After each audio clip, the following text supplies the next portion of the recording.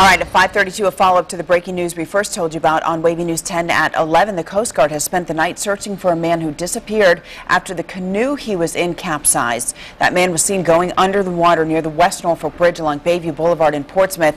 2 people in the canoe were able to swim to shore safely, but several water rescue teams have spent the rest of the night looking for one missing man. 10 on your side's Katie Collette is at the scene this morning. Katie, how are the search efforts now? Are they still going on, or has darkness kind of made them call it until they get daylight?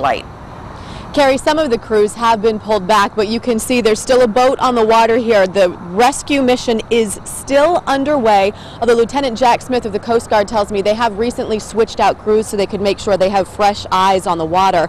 This is a joint effort between rescue crews of Portsmouth, Norfolk, the Coast Guard, and Virginia Marine Police. It's an effort many hope continues to be a rescue mission and not a recovery.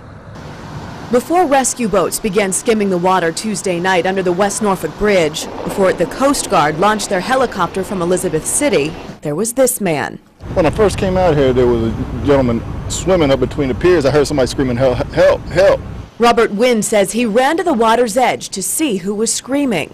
When I got down to the water, I seen him underneath the bridge, and he comes running up and says, "There's two more of my buddies out in the water." Wynn ran to see if he could find a boat that could get to the overturned canoe in the water. Meanwhile, 911 was called, and the story of what happened became a bit more clear. The first guy that swam, he said I was the only one that could swim real good, so he swam back. But he said the other 2 couldn't swim that good, and they were holding on to the boat.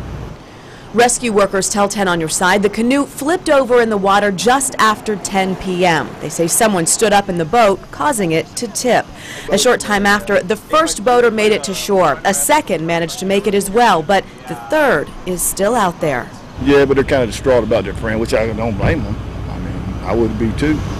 Now, many watch as the search for one man continues on the water. A search all want to end with a happy reunion. Just hoping he makes it.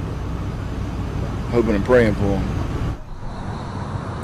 Now we're back here live, as you can see, rescue crews continuing their search on the waters under the West Norfolk Bridge for that missing boater. Lieutenant Smith says the men were just out for a joyride last night and there were no life jackets on board. He says so far the search has turned up the canoe and a paddle, but not the missing boater. Lieutenant Smith also tells me more crews will come out to the scene here at First Light, and that also includes the helicopter at First Light. It will also return to take part in this search. Live in Portsmouth, Katie Collette, 10 on your side.